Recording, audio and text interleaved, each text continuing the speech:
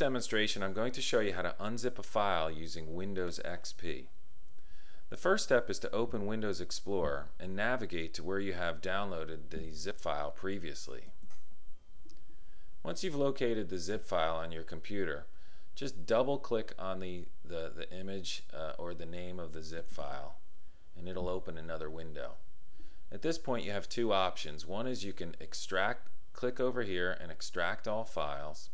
Or in this case, I have a folder here, and if I want to see the remaining contents of the zip file, I just double click on it and it will open more of the contents of that zip file. So at any point you can click extract all files and it'll open up the extraction wizard. Click next, and in the second screen you'll see you'll be given the option to determine where the zip files will be extracted to. By default, they're going to go to the same folder that you have the zip file in.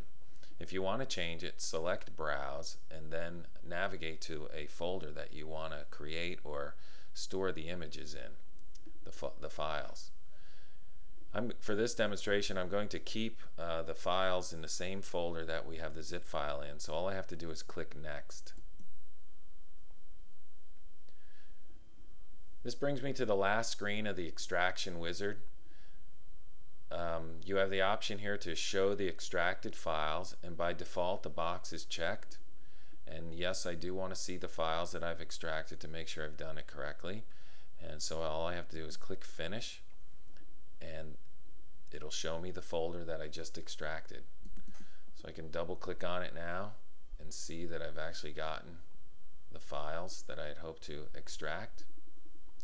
Now I can use these files if I want to, but if I extracted the files for use later on, all I have to do later is navigate back to the same screen, to the same location on my computer where I had the zip file. You can see when we started out that I only had one file folder in here, and it was the zip file, and now below it I have the second the folder that came from the zip. So a lot of people want to know, should I keep the zip file that I downloaded? The way it stands right now is the zip file is taking up 62 megabytes on my computer, and so is the file that is contained inside the zip file. So I have two files occupying the same amount of space, and I really only need one of them. But what I highly recommend is that you save the zip file to another location.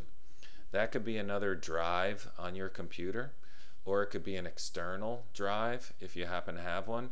And the third option is that you can burn the zip file to a CD. That way, all three of those ways give you the option of having a backup in the event that something happens to your computer and you lose your primary files. Well, that pretty much wraps up this demonstration. You can see how in just a few steps how easy it is to extract a zip file using Windows XP.